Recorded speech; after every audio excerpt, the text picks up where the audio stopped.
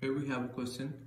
We have to find a degree 3 polynomial and it is having zeros and leading coefficient equal to 1. So if c is a zero of a polynomial, then x minus c will be a linear factor of this polynomial, right? And given the zeros, minus 6 and 0, we can make conclusions. So let's start.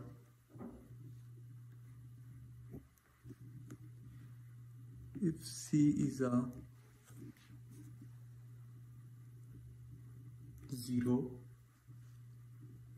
of a polynomial,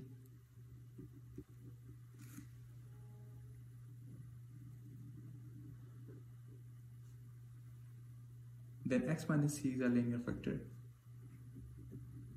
Then x minus c is a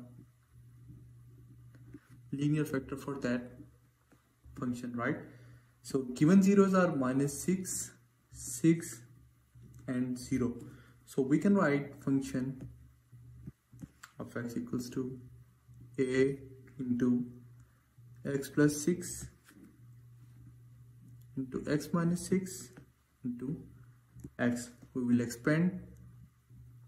It will give us a into x squared minus 36 into x.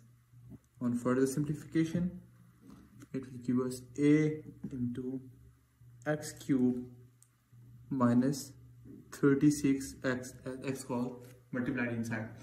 So as the leading coefficient is equal to 1, we simply let a equal to 1. Okay, so this a will become 1.